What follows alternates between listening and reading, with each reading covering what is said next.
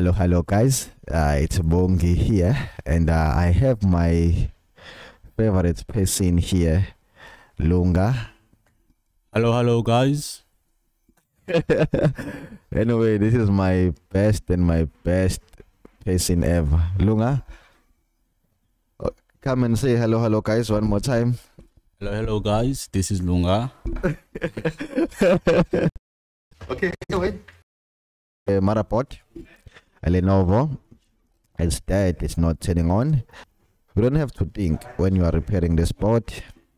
And let me show you what we have. Go ahead, press the subscribe button.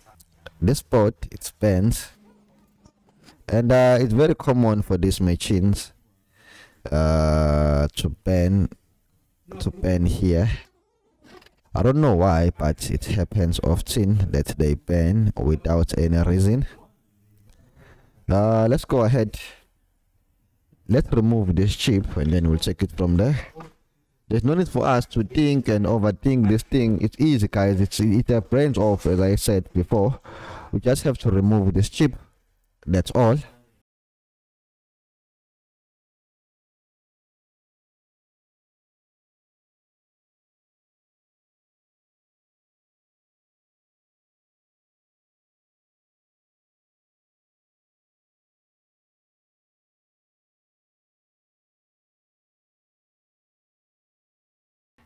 Okay, I hope you can see.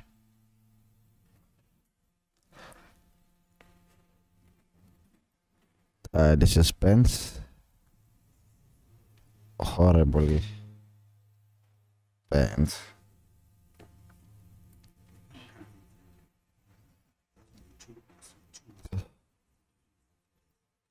Let's see.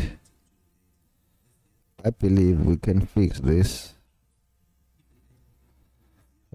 Seras, I believe we can fix this.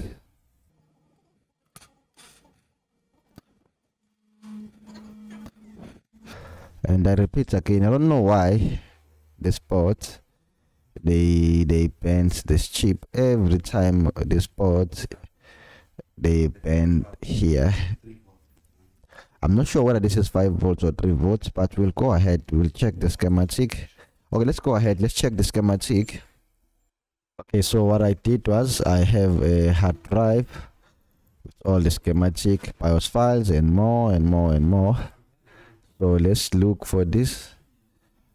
Type the port number. In our case, this is CG 520.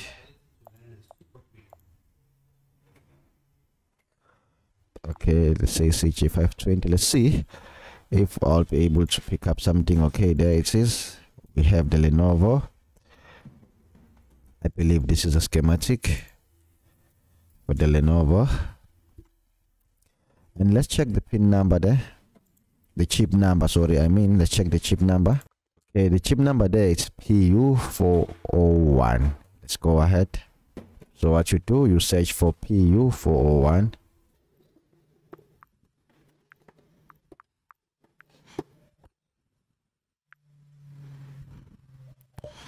Okay, as you can see, this is the 3.3 volts always. The 3.3 volts always, and the side that's always shorted, I believe, is the 19 volts. Let's see. Okay, I'm wrong. It's not the 19 volts. Let me see. Yeah, it's 19 volts. It's 20 volts. Yeah, there it is. Pin number 1, 2, 3. Okay, pin number 5, 4, 3, 2. But 1 is ground. I think 1 is ground. 3 VPS. I'm gonna check. Oh no, it's not ground. Sorry about that. Pin number 21 is ground. Here we have 3 VPS. But those 4 pins. Let me show you those 4 pins. Okay, here we are. Okay, good.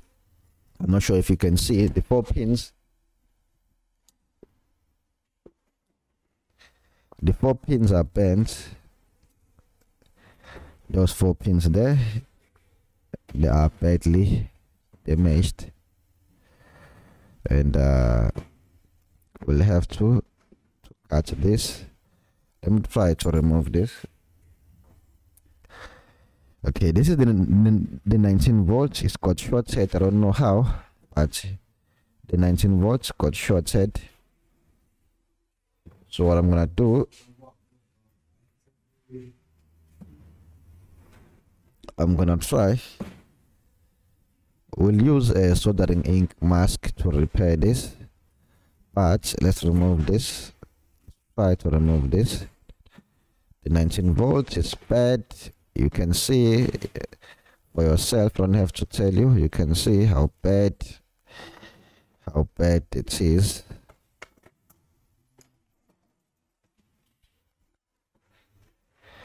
Okay, guys. Anyway, we'll be able to repair this. It's not that bad because all the pins are there. Only the 19 volts was affected. So what we have to take notes here, we have to use a soldering ink mask. Okay, hold on. I'm going to look for alcohol. We have to clean this area so that you will see what exactly we're doing. Otherwise, I'm gonna try to pull this up. Try to pull this up. It needs to go up. I will explain why it needs to go up.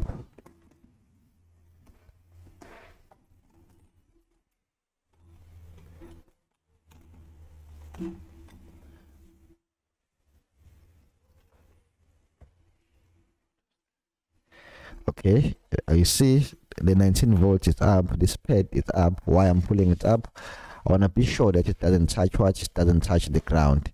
So underneath this pad, I will put the soldering ink mask and let it dry. Once it's dry, then I'll be able to let it dry, and yeah, I'll be able to repair the spot. So now what we do, this port is only missing the 19 volts. But before we continue, I want to check something. There's an interesting part that I want to check. Let's check if this port is not shorted to ground, if the 19 volt is not shorted to ground. So let's open the top camera, push this aside.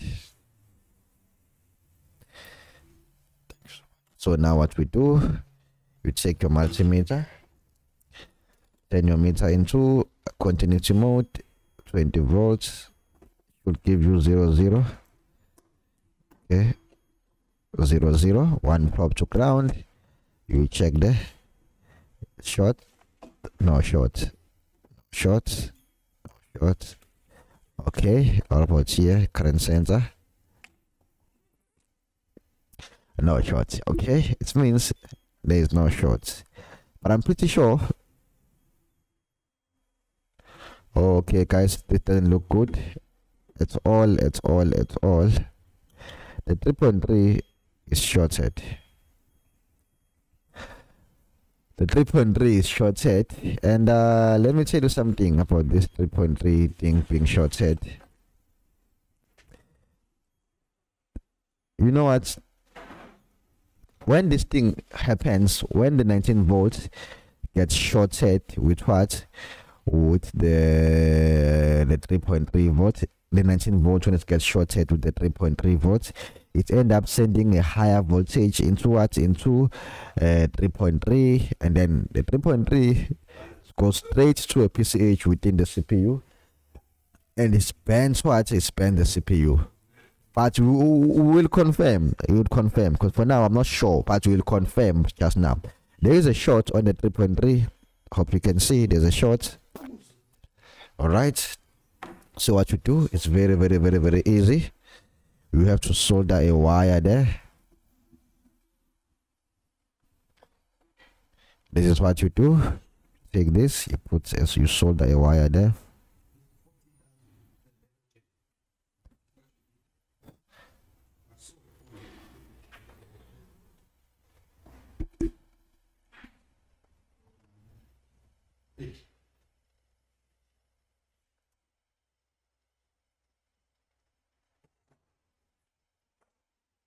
Oh, you still recording?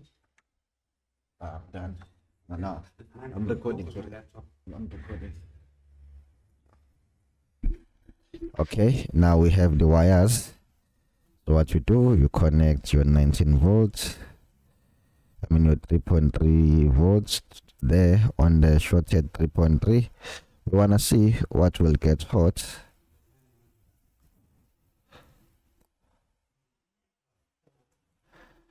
Let's see.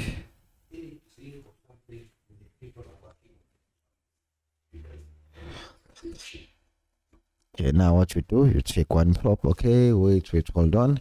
Before you do that, you have to set your power supply, limit your power supply as well. Let's put it to 3.3.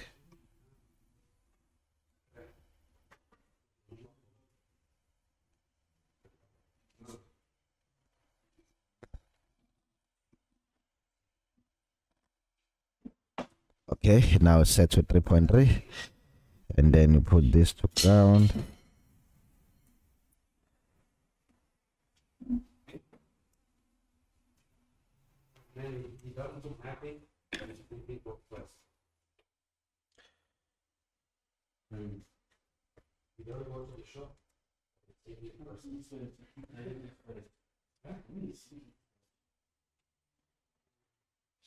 Okay, it's connected to ground.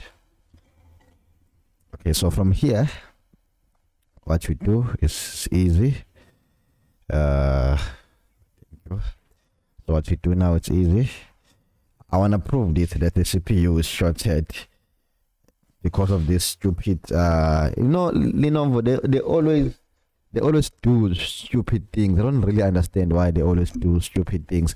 For example, they removed the MOSFET. Now on the new Lenovo's there is no MOSFET, those two MOSFETs, the one that takes the 19 volts and then convert it into 3.3 volts always, right? They removed the whole second thing. I believe is for improvement and for more reasons, but this new chip that they are using here, it's bad. It's always gets shorted by the 19 volts, and the 3.3 end up touching the 19 volts and spends the CPU. Let's prove that theory, if I'm wrong or if I'm right. I've done plenty of these machines, I've seen this case, but before I lie, let's just see my theory.